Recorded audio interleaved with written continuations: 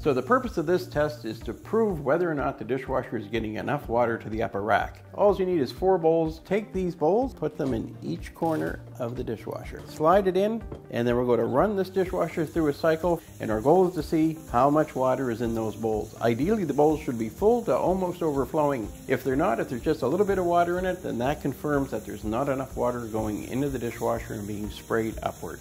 Wow, they're pretty full. So we were able to demonstrate how to do the bowl test. But what happens if you find when you take the bowls out that yours don't have a lot of water in them? Take a look at your spray arms. Look at these little holes. Look to see if they're plugged.